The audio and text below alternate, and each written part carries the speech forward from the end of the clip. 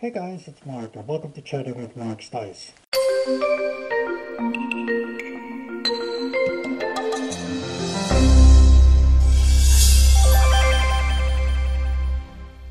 So, as you can see, I've got my RAF soft helmet and the Type Q oxygen mask.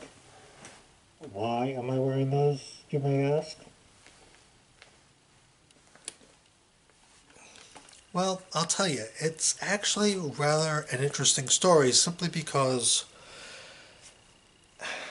I came across this picture on the internet, and obviously the pilot is still an RAF pilot. He's wearing a regular helmet, but he's also still got the Type Q oxygen mask. The interesting thing is, if you look down just a little bit, you could see what looks like an exhaust vent, which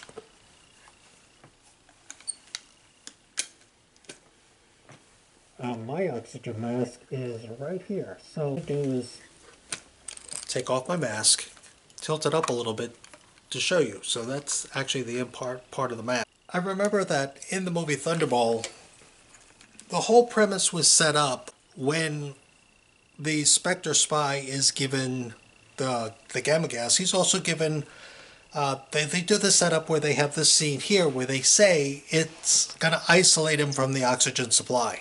Angelo, your breathing equipment isolates you from the oxygen supply. Gamma gas, instantaneous, type you just used. We all assumed that when he poisoned the crew, the poison stayed inside their oxygen mask, stayed inside their lungs, and never escaped out. And that's one of the reasons why I think they also did it from the left and they did it in the dark. They did it in the dark so you couldn't see this.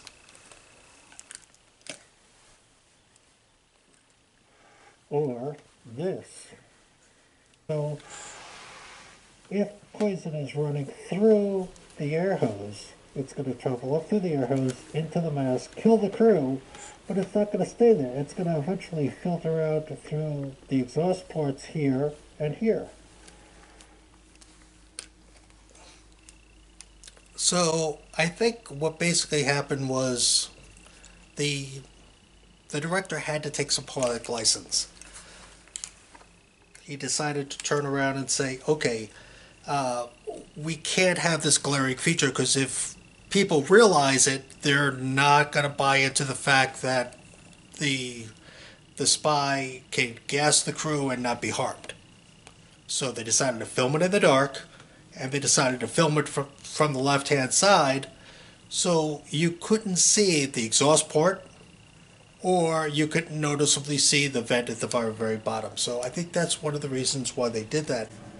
Well, that's it. That's all the time I have. If you like this video, by all means, please hit like and hit that subscribe. I can always use all the subscribers I can get. And remember, I do 2 live streams on Friday. One at noon, one at 9 p.m. I'm Mark Stise. Thanks for watching the video. Bye-bye.